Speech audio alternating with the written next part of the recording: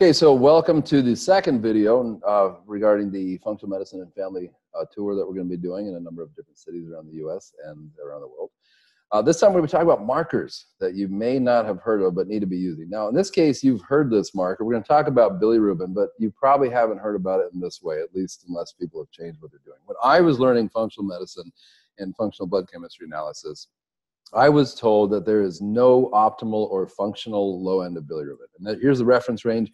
If it was 0.01 or even 0.00, that it was fine, that there was no reason for a low bilirubin. And it turns out that could not be further from the truth. And at the end of this one, this video, my hope is that you'll look at bilirubin entirely differently, because it's an incredibly valuable marker. And a low bilirubin is absolutely a problem. Bilirubin, as you probably know, is a byproduct of red blood cell breakdown. When the red blood cells reach the end of their life, they go into the spleen. Usually, the liver can do it, but macrophages will tend to gobble up these old, decrepit red blood cells and break down everything on the inside. Now, hemoglobin is a component of this. Hemoglobin gets broken down into heme and globin. Globin gets broken down into amino acids, and then heme eventually turns into, as you'll see, bilirubin. Now, here's a little bit more about bilirubin. There's conjugated and unconjugated. We're not going to talk about that right now. But this is basically what happens. So here you can see heme as a byproduct of red blood cell breakdown via the enzyme heme oxygenase. Remember that, because that's going to be important.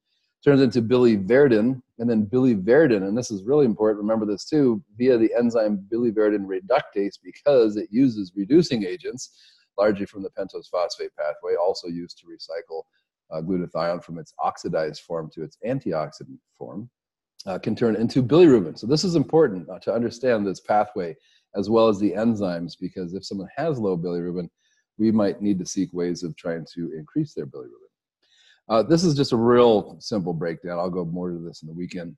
But here's the red blood cells. They start to get older. This is the spleen, for example. A macrophage breaks them down, and then it breaks down heme into biliverdin and then bilirubin, which circulates throughout the body.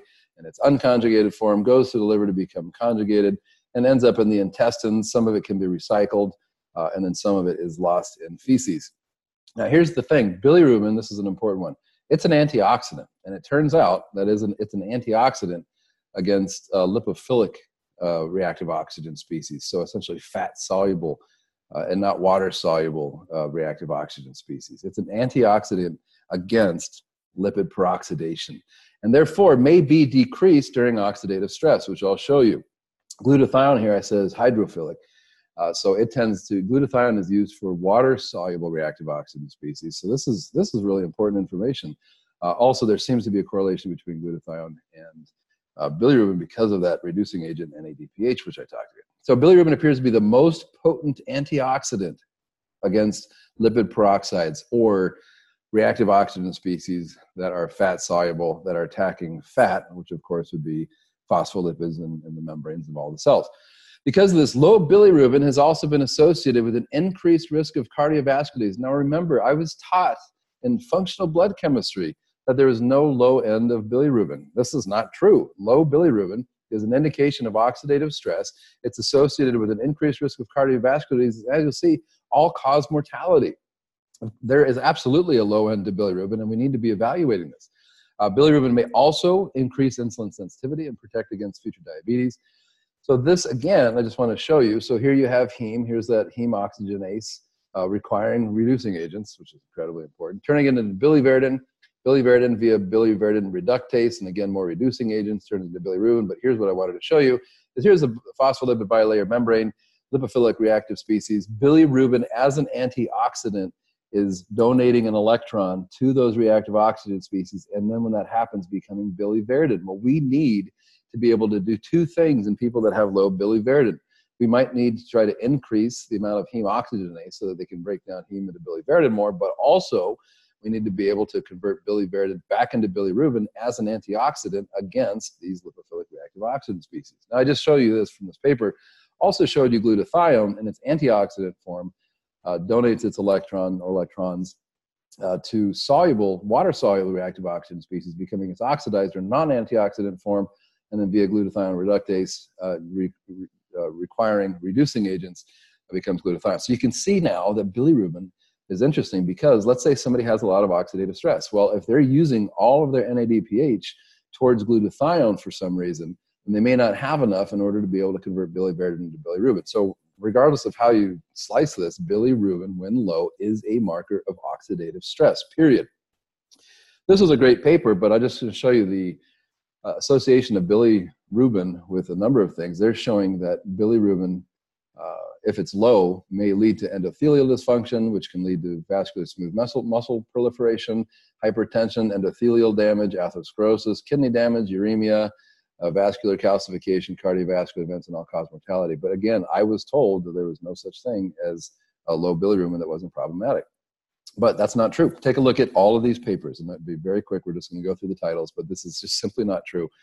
So bilirubin is a protective factor for rheumatoid arthritis. The higher the bilirubin, the better the result with rheumatoid arthritis. The lower the bilirubin, the more symptoms that somebody had with rheumatoid arthritis. And then these are just showing usually inverse correlations between things. So a higher serum total bilirubin is associated with a lower risk of renal insufficiency. This one showed that lower bilirubin was associated with a higher amount of non-alcoholic fatty liver disease. This one showed in patients with type 2 diabetes, the lower the bilirubin, the higher the hemoglobin A1C. This one showed that the lower the bilirubin, the more impaired flow-mediated vasodilation is. Of course, that's a larger blood vessel for better blood flow.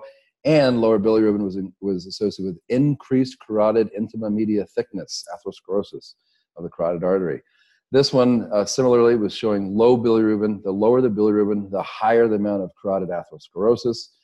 This one, sorry for the writing here, lower bilirubin was associated with a higher brachial ankle pulse wave velocity, and so there's worse blood flow.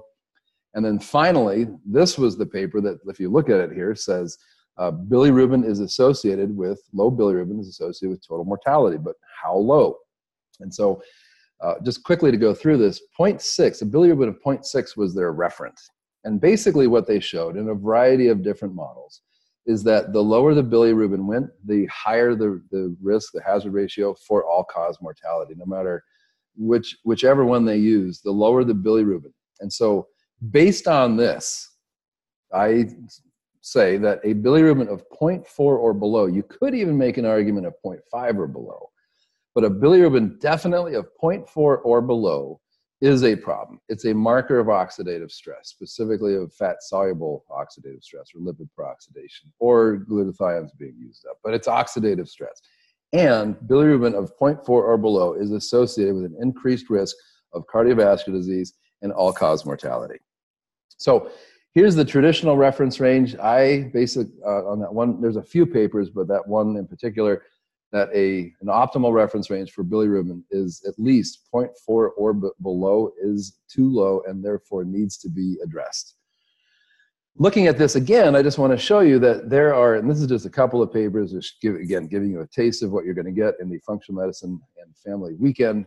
But if we can increase heme oxygenase, then maybe we can increase biliverdin and therefore bilirubin. We could also seek ways of increasing biliverdin reductase, or of course supplying more reducing agents of NADPH. So here's just a couple quick papers looking at some botanical extracts that they increased heme oxygenase. In this case, there's carnazol from rosemary, curcumin you probably heard of, green tea extract. These all have been shown to somewhat increase heme oxygenase. Here's another paper showing that curcumin may have reduced reactive oxygen species by increasing heme oxygenase expression. I'm going to cover this more during the weekend, but if bilirubin is high for some reason, it could be because red blood cells are being broken down too much, liver dysfunction, bile duct obstruction, as well as the genetic cause of Gilbray's syndrome. But if it's low, and this is really what we're talking about, there is a low end of bilirubin. We need to be evaluating it as such. I gave you the reference range based off that one paper, though there's a couple. Could be a marker of oxidative stress, and then I'll cover this during the weekend as well. You can look at some other oxidative stress markers. Or zinc deficiency. It turns out that biliverdin reductase is a zinc deficient enzyme. So if you go back to that slide where you saw biliverdin reductase turning biliverdin into bilirubin, if somebody's zinc deficient, then they're not going to have adequate activity of biliverdin reductase and therefore low levels of bilirubin. So if you see low bilirubin, it could be oxidative stress, it could be low zinc, it could be a combination of both, but it's definitely something to pay attention to. So I have more calculations, but more markers that you probably haven't heard of are going to be covered during the weekend. Spaces, if you now want to go, please choose the date and location that works best for you. I'd be really excited to see you there. It means so much to me. And then in the last video, I'm going to be talking about reference ranges that you may not have heard of, but that you need to practice. Thank you so very much.